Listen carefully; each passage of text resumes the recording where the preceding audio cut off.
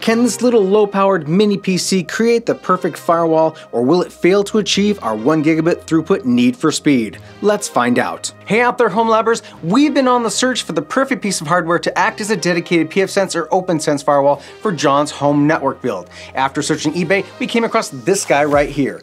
This is the ZOTAC ZBOX CI327.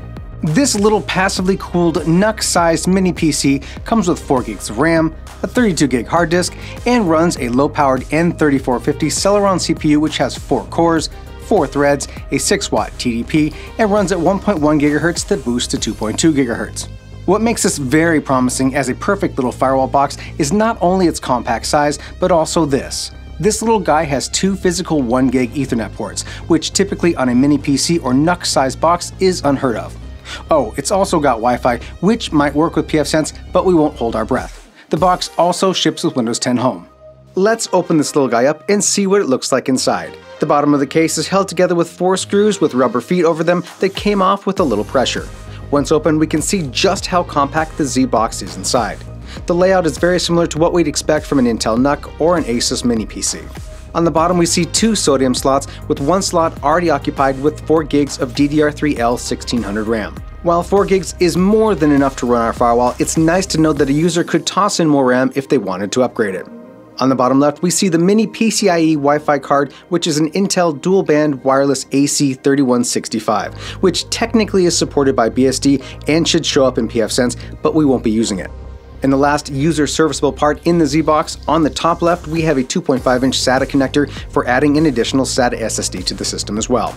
Again, the built-in 32 gig SSD is more than enough for a pfSense install, but it's nice to see the option to add more storage if you needed it. So, what did this little wonder cost us, you ask? Try just a scant $149.99 on eBay, and that's quite a steal when you compare it to the price of the Netgate 1100, which is the entry-level hardware firewall from Netgate that goes for $200. In this video, we're going to install pfSense on the ZBox, get it up and running, and then we'll test the network throughput to see if we can run those 2 1 gig NICs at line speed using Iperf. Will this little box be the perfect firewall? Let's find out. We released a video a few weeks back on how to install pfSense, so if you're looking for a step-by-step guide on how to install it, check that out. On the ZBox, right after boot, we spammed the F8 key to get to the BIOS boot screen, selected the USB boot stick, and started the install. After accepting the EULA, we installed pfSense in UEFI boot mode and formatted the disk using UFS. The installation then wrote the file system and files to disk. On first boot, pfSense asks us which NICs are to be assigned to which roles. We chose to assign RE0 to WAN and RE1 to LAN, and the installer completed the final tasks. BSD, the OS that pfSense runs, names the interfaces RE0 and RE1 because the NICs in the box are made by Realtek. The entire install, start to finish, was about 6 minutes, and it even plays us a little tune when it finishes booting up. Okay, let's log into the web UI for the first time. The default user is admin and the default password is pfSense, all lowercase. Once logged in, we ran through the first time setup wizard, gave our firewall a name and domain, set our time zone, configured our WAN settings, defined our LAN address and range, changed the default admin password, and away we went. By default, pfSense will function as a NATing firewall out of the box between the WAN and LAN interfaces without any configuration necessary. pfSense also starts a DHCP server on the LAN interface and uses the private address range of 192.168.1.0/24 unless you change it to something different during the setup wizard. All is well here, let's test throughput. The most important thing here is to whether this little Celeron has enough horsepower to push 1 gigabit throughput through its 2 NICs at the same time. Since Netgate themselves claims you need to have multiple cores and a 2 GHz clock for 1 gigabit connections and beyond, this test will make or break whether the ZBox can handle the throughput. We'll be testing using Iperf 3 to test TCP throughput through our little ZBox mini PC.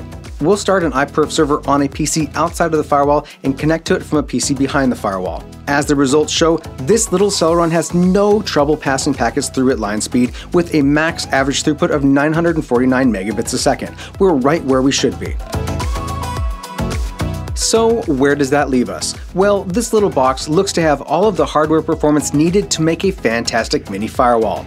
It flawlessly handled moving packets at line speed and looks to have plenty of performance overhead left to handle additional packages we'll be installing later. For $149.99, you get essentially an enterprise-grade firewall for less than Netgate's entry hardware, which says something. If you're looking for a standalone piece of hardware to run firewall operations for your home lab, this is a great place to start, especially if you're not the type that likes to virtualize your firewall software. Tell us what you think of this video. We would love to hear from you. Would you like to see more testing? Let us know in those comments below. If this is the first time you've seen us, subscribe. Do it right now. We're on Twitter and Instagram, so go follow us and be all social. And finally, we have a Discord we'd love to have you join. Talk about the videos we make, home lab, and so much more. It's a great community and we'd love to have you. Thanks for watching and we will see you again soon.